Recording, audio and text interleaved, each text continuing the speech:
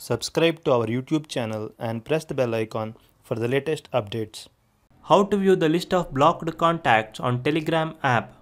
Go to your phone menu, find the Telegram app and tap on it. Click on the left menu. Now go to Settings.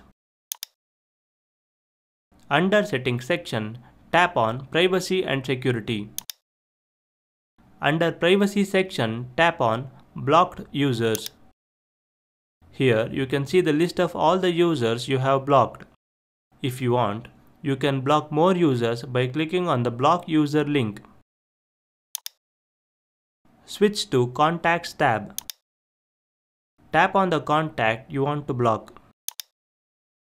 Tap on Block User. As you can see, the user has been blocked.